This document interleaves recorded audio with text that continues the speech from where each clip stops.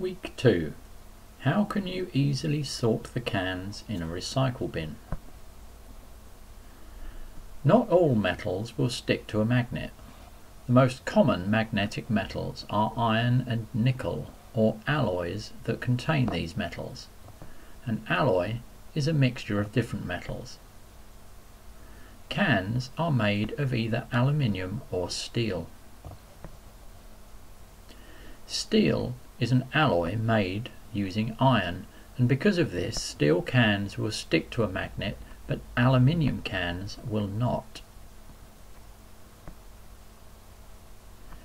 Can you remember what happens next in this scene from Toy Story 3?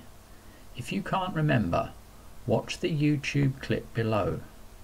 Is Buzzy's advice correct?